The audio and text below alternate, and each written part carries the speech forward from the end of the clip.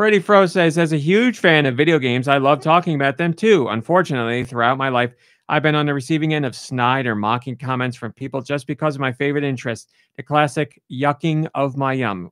Freddie Fro, you know I feel the same way, my friend. And if anything, I feel it more as life goes on about a whole bunch of things. So I am with you. I feel it, but I'm glad we're here for you.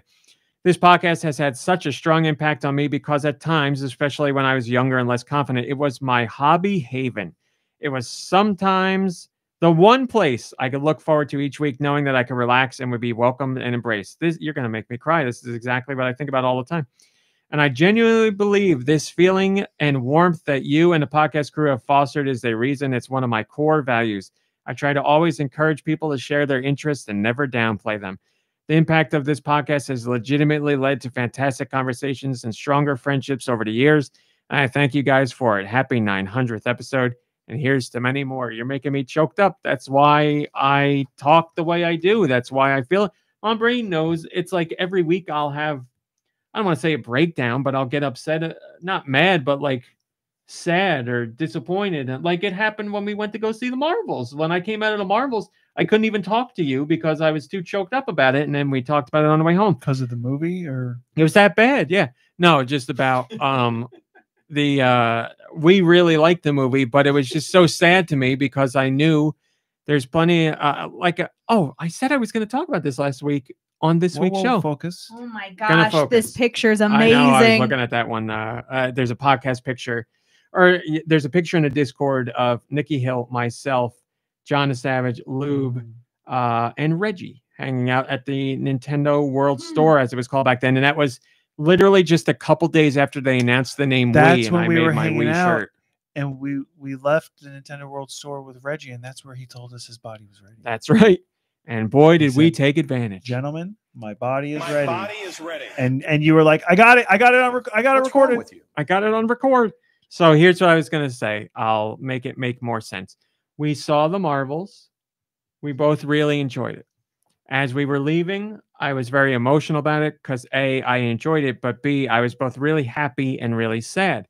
I was sad because I know there are people, or I knew there were people who would not go see this movie because of what I would deem horrible reasons. A all-female lead cast. B, a black woman in a lead role. C, a young kid, Muslim girl in a lead role.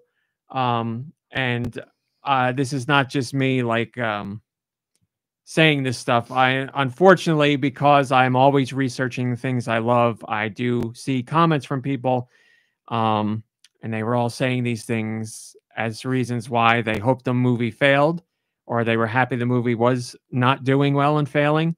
And it's disappointing. If you're out of the MCU because you feel the quality has dropped, that's fine. If you're out of the MCU because you were done with Endgame, that's fine. If you're out of the MCU because you have constructive criticisms, that's fine. I really still love it. Those things, it makes me sad to hear those things, but I'm not mad or upset. Just, I'm like, oh, I like this thing so much and other people don't. That's fine. But, the women thing and the woke thing and all like that just makes me really sad. And when we were leaving the theater, I was sad about that because on the complete flip side of things, our audience that was there was predominantly women, predominantly Indian women.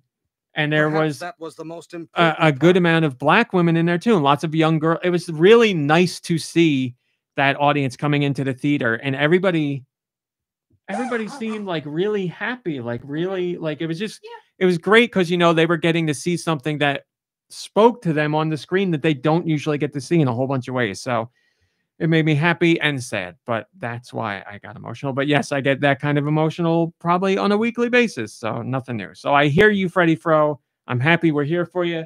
And I'm happy we make you feel like you can be your authentic self.